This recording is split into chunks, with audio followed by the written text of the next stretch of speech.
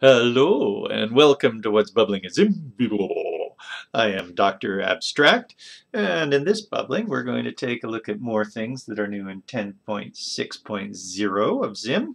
Let's go to the ZIM site now at zimjs.com, and we can click on the 10 logo to find out what's new in 10, or indeed click on 10 down here. Here's the new stuff, and we looked at the D-pad in the last bubbling that allowed us to move things around, especially on mobile, by pressing on this little circle. It's cool. And now we're going to take a look at the Radial menu, which is a new Radial menu. You can press on it and open up the different levels and see what's in there. Oh, flavors, sweet. We say sweet. So a radial menu, how exciting. We've been wanting to do a radial menu for some time. It's one of our favorite things, but it took a while to get there.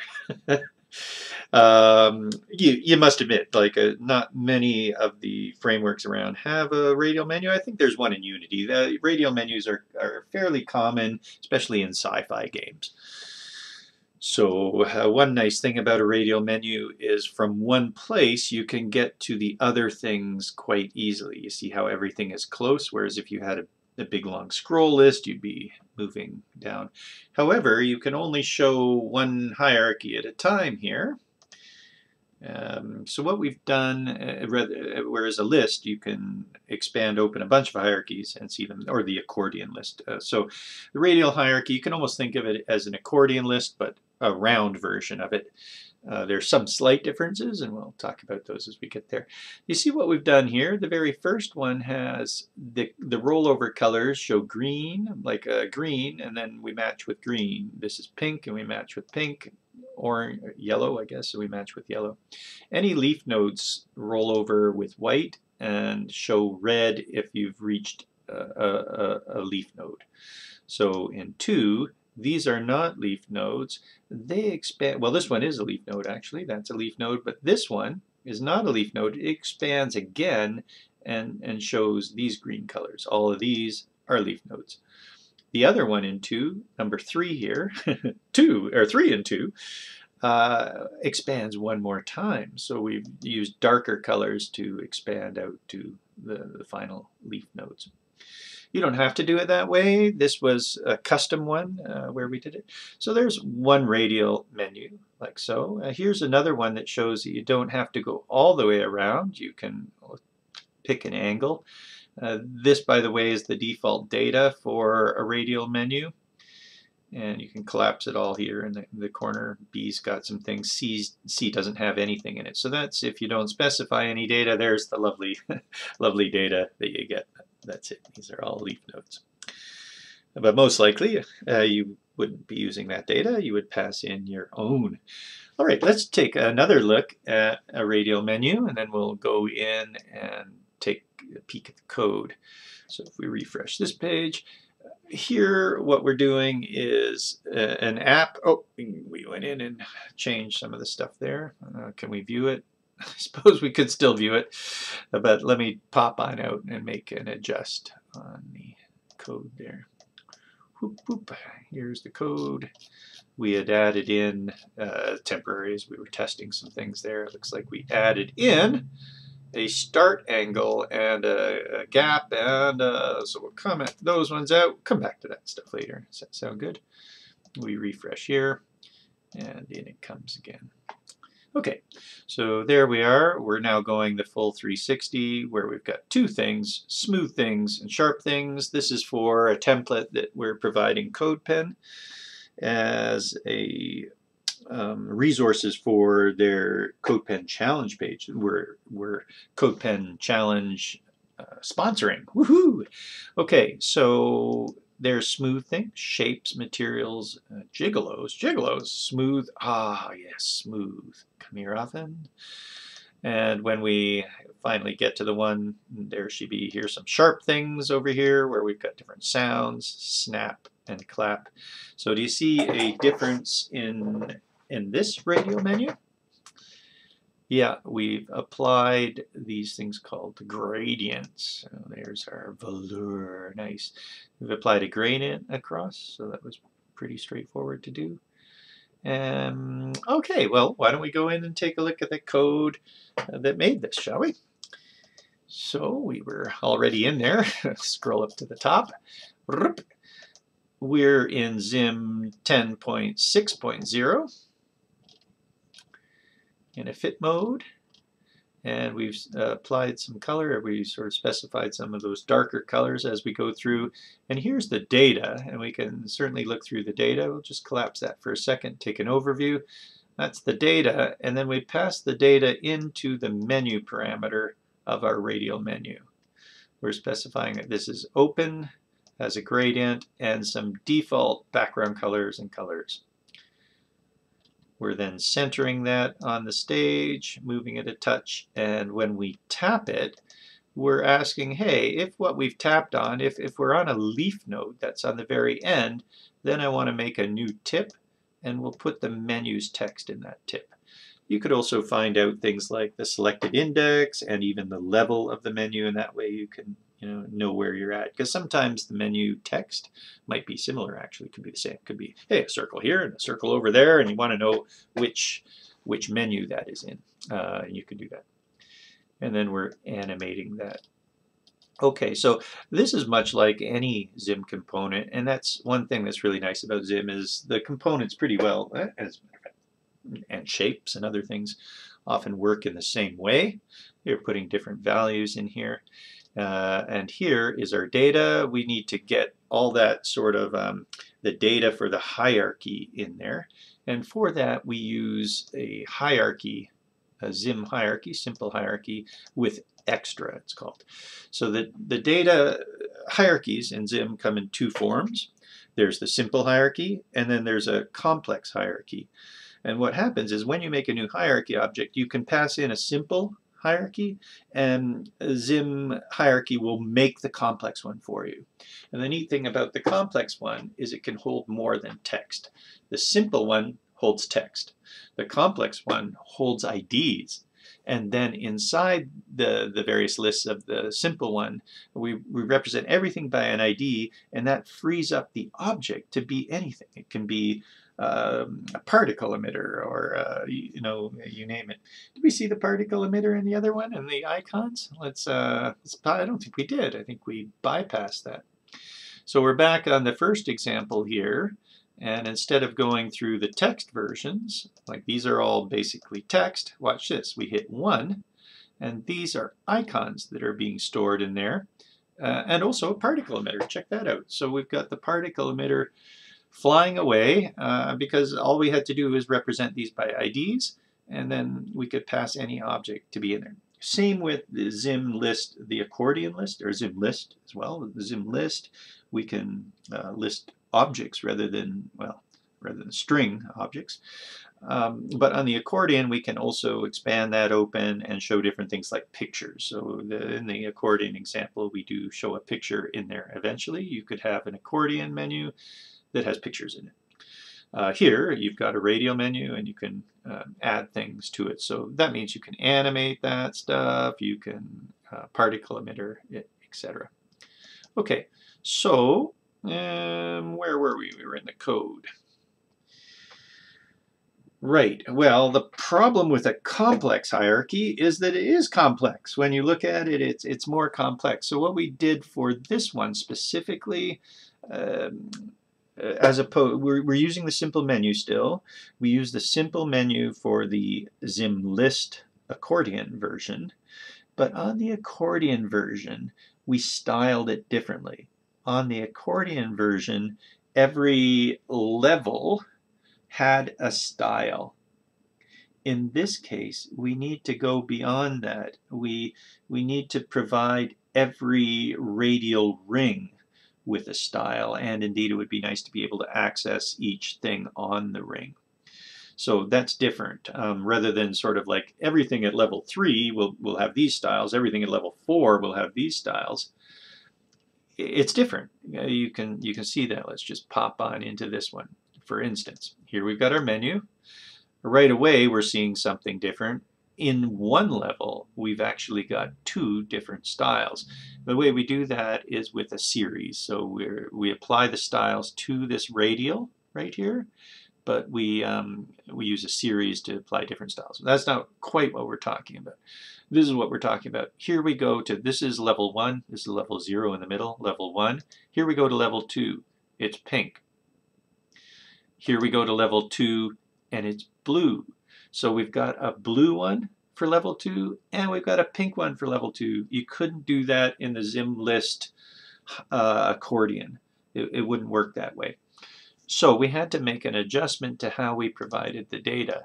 And to do that, we introduced the simple hierarchy with extra. And what that is the simple hierarchy, you specify a list, and then that frees you up. So normally that list could have been just like that. But so in other words, for shapes here, we could have had, the answer would have been this right here. Like that, without that. And do we have a comma over here? And a comma here. So it could have been like this. A list, shapes, has these ones. Materials would have only these ones. That is the simple version. But in doing so, there was no way for us to apply styles to these guys. So what we did is we said, we undid that. We added a way, is this it? I think we made it. We added a way that instead of putting the list directly in there, you have an object literal with a list property, and then that frees us up to add any other properties that we want.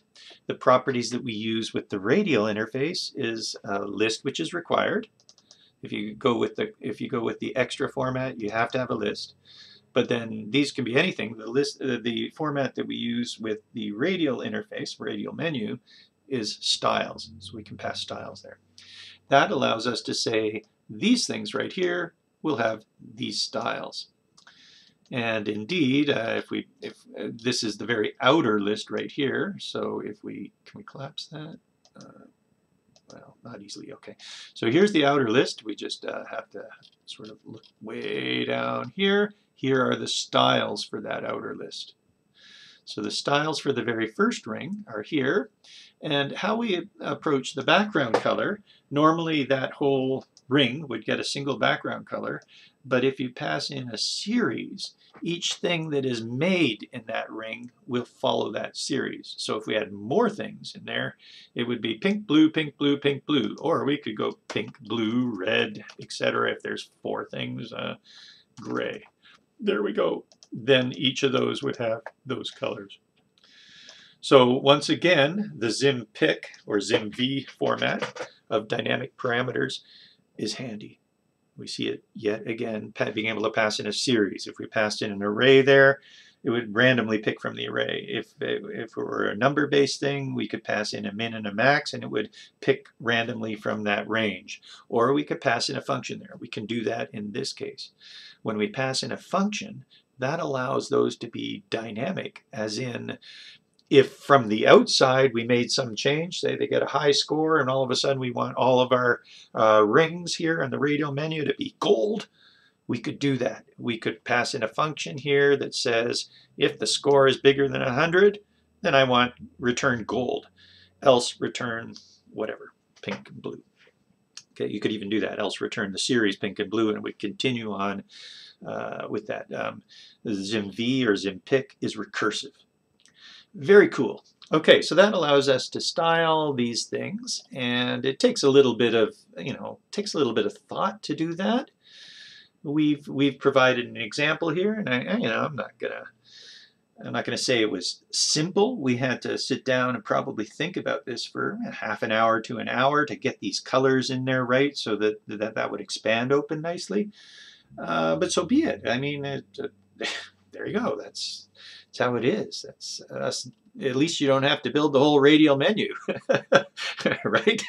The radial menu is very tricky. Anytime you're using roundness, you're dealing with sines and cosines and arcs and so there was a lot of things we did there, including allowing this to be smaller. So let's go through that since we're happen to be here talking about it. There's a total angle now on this, and we'll view this in a browser. I think it's this one. we could maybe turn the animation off. So here's the total angle of 320. If you went 180 or what have you, it would cut it in half. But if you cut it in half, I think we'd have to reduce the fonts, which you can do as well, so that both smooth things would be here and sharp things would be there, and they both fit to here. By the way, I think an easy way to handle that is just make your radial interface, well, that's a little bit different, I suppose, but make it bigger and then shrink it down. I think that works. So I would work with the size that we give you primarily, and then if you want it to be smaller than this, you're certainly welcome to make it smaller. It probably go a quarter of the size of this quite easily, and sit in a corner here or whatever, pop up where your mouse is. Anyway, we've changed the angle, but watch, here's a problem. What happens is if you just set the total angle, it will still try and center your first button at the top, and therefore the next ring gets centered at the top, and so does oval get centered at the top on any of these, centered on the top. So that's probably not what you want. I don't think. It looks a little ragged, obviously. So you can provide a start angle. So here's a start angle of 0, for instance. We refresh here, and we wait for the animation. So now the start angle of 0 is not centered on there, because that wouldn't be 0, but all of these now line up, which is obviously better. And now it's a matter of however you want to rotate that start angle. If you don't want it at 0, you can go at -90 or whatever you want to set up there. Very cool, huh? So that's that. There's also a gap as an angle. Let's comment out these guys, and we'll take a look at the gap as an angle here. Refresh. And now I don't know if you can quite tell, but you'll be able to tell as we continue to build out here. The gap as an angle, it doesn't look very good when you have when they're not all lined up. It looks a little bit better when they line up. But basically what's happening is it starts off, basically we're saying, basically we're saying the gap is whatever, 1 degree or something, 2 degrees. And then this is still 2 degrees here. So it kind of radially expands. That would be its natural state. That's how we first made it. We were kind of looking at it going, yeah, that's not quite right. I mean, it's okay. So if you want that, go ahead. That's gap as an angle. But what we did is did some extra work there. There's another hour, another 2 hours, whatever, to try and figure out how the heck to make the gap not an angle. So here now the gap is all the same size. You can probably tell it better on something like this, which was going out, where it all stays, or even on this one. Oh, that's the stop. 2. Those ones are different. 3. Does that have? Yeah. Anyway, you can tell easier when it all runs along the same line like that. But anyway, I think that this looks tidier, keeping the gap a distance and keeping that solid, which meant that on our arcs we had to subtract different things on the top and on the bottom to get it. Yeah. So anyway, it was tricky. It's fun. So now you don't have to do that. We've done that in ZIM for you, so that's good. And I think that's probably about it for what's bubbling at ZIM in terms of the radial interfaces. Did you like that? We took a look into the code. There might be some more things we missed there, but obviously you would look at the docs. And radial interfaces is something that we've been planning on for a long time, and it was really nice to finally get to it. I don't know if you've noticed, here we are kind of late in the bubbling. I don't know if you've noticed, but ZIM has been slowing down a little. We got to 10. And I mean, it's been maybe a couple months since we did our last update, perhaps, or not update, but bubblings. We've still been maintaining some updates in terms of smaller things. But we do bubblings for the 10.6. 10.0, 10.5.0, etc. And those have just been slowing down a little because there's less things to do. Hey, thank you. Sorry, I just got a notification in behind here that my iPod device has logged in. Go away. For Pete's sake, I don't know. That should be popping up now.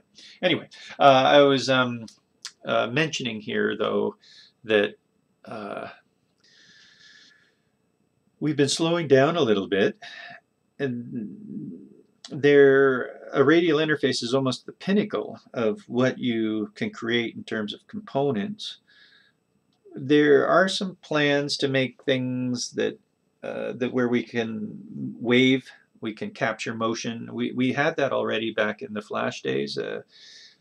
In a sense, we're rebuilding from what we had in Flash. Now we did have also a GUI, a graphical user interface, or an IDE in Flash. The plans with ZIM are not to make an IDE for it. I think that would be perhaps going the wrong route. That's one of the things.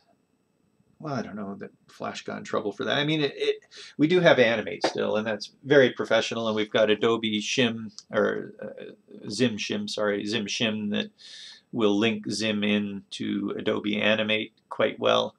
So we don't really need to make an IDE when they've got that. Now there are people obviously that can't afford Adobe or don't want to. And there's the whole issue of Flash in general and Adobe Animate, you know, the somewhat stigma behind it, which is unfounded, really. But anyway, we're not planning on doing an IDE. So as a matter of fact, we don't quite have a plan for ZIM 11. There's nothing more that we need to do. In other words, ZIM has become stable. It's going to slow down, and that's too bad for you guys. If you're here, you're brand new to ZIM, and you've missed the 5-year growth where there was something new almost every week. You know, like a new component. Oh, look at this change. And that happens. It happens with things. They become stable, and you just have to watch that. Don't think that we're dead because we're stable. All right, keep on using it. That's a good time to use it when you're stable. I mean, it's nice to get that excitement. It is one of the things that potentially killed Flash as well, is that the updates to Flash were all these like minor things in behind the hoods that nobody really cared about anymore. So the conferences, you go to a conference and somebody would say, oh, look, we've made the engine do this and do that. And, you know, like, I don't care about your engine. You know, thanks, you made it a touch faster. We'll have to figure out a way maybe to keep things new, to keep, like the bubblings, if they're slowing down. What the heck? It's like we've filled our bath, you know. Sorry, the bubbles are here. The bubbles in the bath. That's the analogy. Anyway, who knows? There's always famous last words. Perhaps there's a ton of new things that we'll add, but I don't think so. And we also have to mind the thing, you know, with certain frameworks called bloat. I think it's too late for that. When we've got a VR class to handle VR. We've got the Radial menu, which is also a little uncommon. You might consider it bloat. And we've got a portal class. I don't think there's many frameworks out there with a portal class. So there you go. If you want a portal from here to there, you got it. We built it for you. So that was all a heck of a lot of fun to build ZIM. So once again, sorry to kind of tack this into a sort of a bubbling. You know, you're catching a view into the inventor, the view into the inventor's mind. So hopefully you'll still enjoy using ZIM, and it's up to you guys now to build things with it. We'll keep abreast, you know, we'll try and make sure that obviously everything is working. This happened with Create.js as well. It happened quite early with Create.js, as a matter of fact. They had something in mind. They did not have what ZIM has done in mind. They just wanted to provide the basics of the BOM, the bitmap object model. I found recently, by the way, it was quite disappointing that HTML already has a word for a BOM, or has an acronym for a BOM. I can't even remember what theirs is. But it's like they've got a BOM too. And I went, oh crap, I thought the BOM was unique and original. I know they've got a DOM, but what the heck, why do they have to have a BOM? And I can't even remember what it stands for. I never heard of it. but there is one in the HTML. But anyway, Create.js created the hierarchy, the events that are there, and obviously the basic classes of containers and bitmaps and shapes and stuff. And then they didn't really expand beyond that. They made a few updates, and they sort of integrated better into Adobe Animate. And mind you, they've stayed at basically version 1. It took them quite some time to even get to version 1.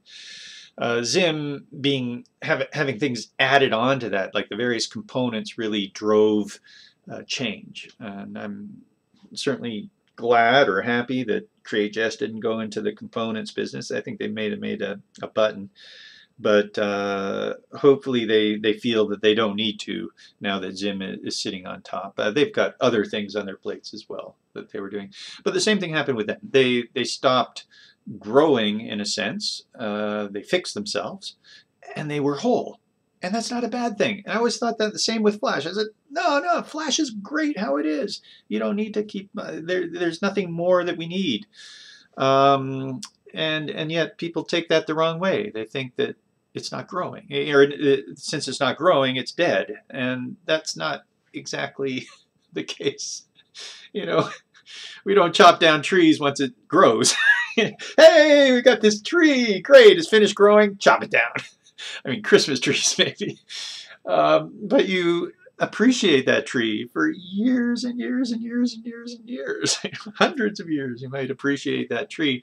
So please appreciate ZIM and in its approaching completeness. And I suppose that was the message at the end of this public. If you're still here, come on and talk to us about it. We'd love to hear from you. zimjs.com/Slack. And join us. That's one area where we could certainly grow, and that is in our community. So looking forward to that. Ciao.